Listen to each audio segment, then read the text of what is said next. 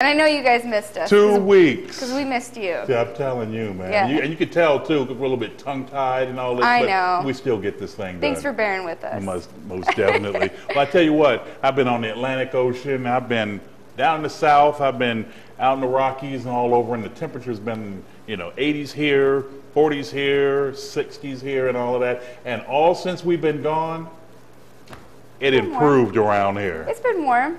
But I'm glad that it's staying warm. That's the most important part. Yeah. So what's up for we're going to get into that right now. Here's our almanac for January 5th. It shows a normal high of 1 degree and a normal low of 16 below. The record high was set in 1960 at 33 degrees, and the record low was set in 1975 at almost 60 degrees below zero. The sun rose this morning at 10:47 a.m. and set a short time after at 3:06 p.m. It gave us 4 hours and 18 minutes of daylight, a 4-minute gain since yesterday. I haven't gotten to say that yet. Gain. Here's our weather around our fine state today. Fort Yukon is partly cloudy. Barrow is seeing continued blowing snow. Nome is experiencing some light snow. Fairbanks and Denali Park are clear. It's overcast in Juneau today. There's some light rain in Ketchikan. Bethel is overcast as well. Scattered clouds are moving over Cold Bay. Anchorage is mostly cloudy, and Kodiak will see a little mix of rain and snow today. Now onto the lower 48. We'll start in Seattle, where I was last week, and I gotta admit, it was a little chilly. They are presently seeing 40-degree weather with scattered clouds. Las Vegas is mostly clear today with highs in the low 50s. Sorry, we're gonna go back. There we go. It's partly cloudy in Denver with highs in the high 30s. Chicago is overcast tonight with highs in the high 30s as well. Partly cloudy skies are expected in Atlanta with highs in the low 50s. Miami is seeing scattered clouds today with highs in the low 80s. And lastly, New York is clear with highs in the mid 40s.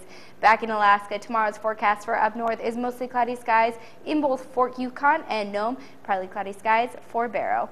The interior has been getting some pretty normal but nice weather for January, and that is continuing with 10 degrees for our high tomorrow. Healy will see partly cloudy skies with a little nicer high of almost 30 degrees. Juneau is calling for snowfall tomorrow with highs in the 30s, and Ketchikan will see rain with a high in the 40s.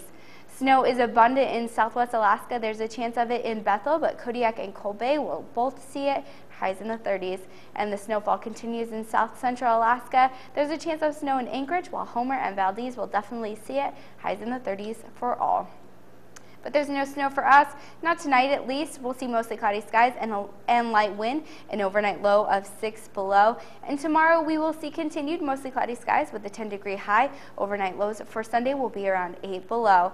And I love giving you guys good news, and this looks pretty good to me. We'll start Monday with a single-digit high and 15 below, but then we warm up with a chance of snow on Tuesday and a single-digit overnight low. Wednesday will bring mostly cloudy skies and a single-degree high and low. Then the snow will return Thursday and Friday, continuing a pretty warm, albeit normal weather streak until I see you here next Saturday.